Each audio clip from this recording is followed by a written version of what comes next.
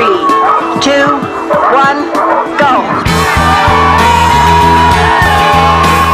It's known as the last great race on Earth. The Iditarod Trails sled dog race is a 10-day, 1,600-kilometre test of endurance across Alaska's beautiful wilderness.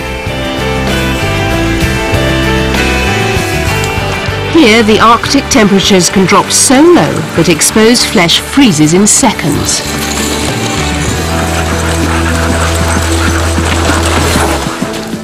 The trail's route, which starts in the state's largest city, Anchorage, and finishes in Nome on the coast of the Bering Sea, is steeped in folklore. Originally used during the Alaskan gold rush, the trail became a lifeline in 1925 when medical supplies were transported on it following a diphtheria epidemic that threatened the children of Nome.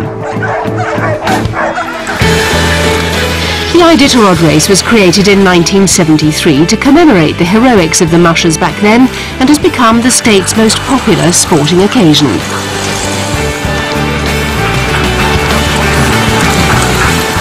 Each March, a small group of men and women from all walks of life attempt it. And while the majority of the 50 or so mushers and their dogs hail from Alaska, the Iditarod has also attracted sled dog teams from beyond American shores. Gato Curuchet was the first South American to enter the prestigious race. I think the Iditarod is an amazing experience. Despite what people say about how difficult it is, how cold it is, and how hard you have to work, it's fantastic. I understand that the conditions make it a harsh race, but you're in such a beautiful place that it's simply marvelous. Pedro El Gato Curuchet comes from Argentina, a country where football is king. But when he was growing up, he was fascinated by the adventure novels of Jack London, like The Call of the Wild and White Fang. My desire to go to Alaska goes back to my childhood. When I was a boy, I didn't even know where Alaska was, but I'd always wanted to go there. I became obsessed by it and began reading and learning as much as I could about it.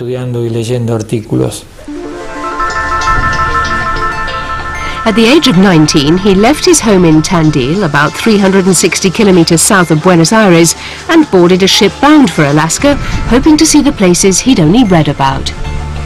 However, when the ship stopped in Ushuaia, on the southern tip of Argentina, Gato was so captivated by the beautiful Tierra del Fuego landscape that he missed the boat that was heading north to Alaska. He decided to stay in Ushuaia, and in 1990 started up his own kennel and began mushing after purchasing a team of 13 dogs for $8,000 US. The dogs were a mixture of Alaskan Malamutes and Siberian Huskies, the standard breeds used on the Iditarod.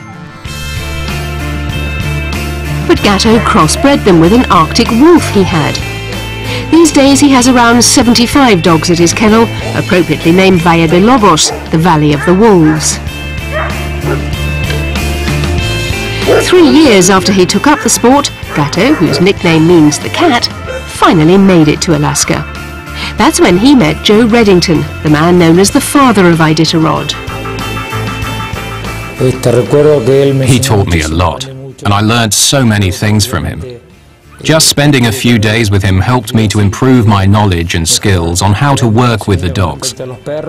He taught me about the different breeds of dog, what to feed them, how to work with them in training, and so on. I remember also that he said to me, "One day you'll participate in the Iditarod." At the time I never thought that it would be possible.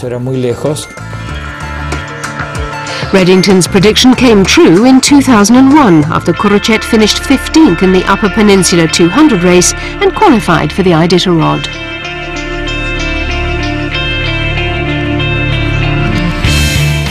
Unfortunately, he was forced to retire at the 1,000-kilometre mark after he and his team fell into a frozen river.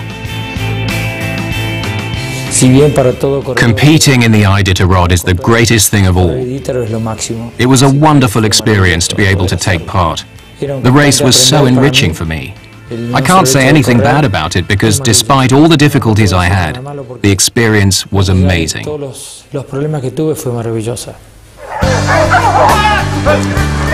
The financial crisis in Argentina put an end to Gato's hopes of attempting another Iditarod. It was impossible to find the $50,000 needed to transport his dogs to Alaska and run a team in the race. Despite this setback, he continued to develop and train his dogs, and the hard work soon paid off. In 2007, his nephew, Hernan Maquiera, who'd been working with him at the kennels since he was 18, became the first South American to actually finish the race. Success is only achieved by persevering. There are good times, there are bad times, and even very hard times when you question why you're doing this. Nevertheless, if you have faith in what you're doing, then you can do anything. Gato's exploits and know-how with his dogs have brought him worldwide acclaim. Now, numerous mushers from all corners of the globe travel to Ushuaia to learn from the master.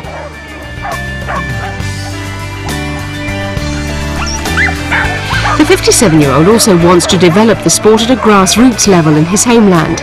He's one of the co-founders of the Ushuaia sled dog race, an international event staged every year on his doorstep, and he regularly holds sled dog workshops for the visually impaired and classes for children aged 6 to 14. I try to teach everything I know. I want to leave a legacy. I want to leave my knowledge behind. Otherwise, the art will die out here in Tierra del Fuego, because the place will be spoiled by tourism. Having a race here makes the idea of keeping dogs something special, and means the area won't just be a tourist attraction. For the past 20 years, Gato has been living his childhood dream. He's self-sufficient and built his own house and his dog's kennels himself. For him, looking after 75 dogs is not a chore, but rather a labour of love.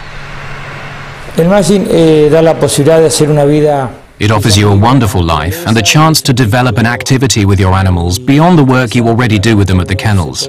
And it allows you to really enjoy the great outdoors. They say that more people have climbed Everest than have completed the Iditarod, but the flame of desire still burns in this Argentinian heart. And while it continues to beat, Gato Curuchet is still in with a chance of completing the last great race on Earth.